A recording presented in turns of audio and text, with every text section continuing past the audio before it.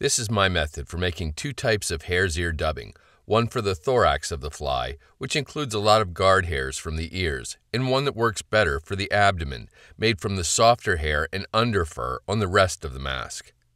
Always begin by snipping off and discarding as many whiskers as possible.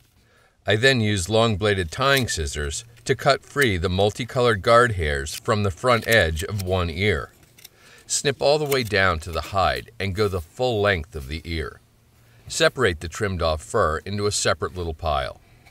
Next, I'll use a manscaper to work my way down one side of the mask. When I have about 4 times the fur that I collected from the ear, I'll stop trimming. Then pull a third of that freshly trimmed fur from the rest and set it aside with the hair from the ear. I'll combine the two and place them in a small coffee grinder. A few quick pulses is all it takes to blend them into a spiky yet easily dubbed clump of dubbing. This is what I use for the thorax of hare's ear nymphs and wets. I'll then blend the remaining 2/3 of the mask dubbing in the coffee grinder.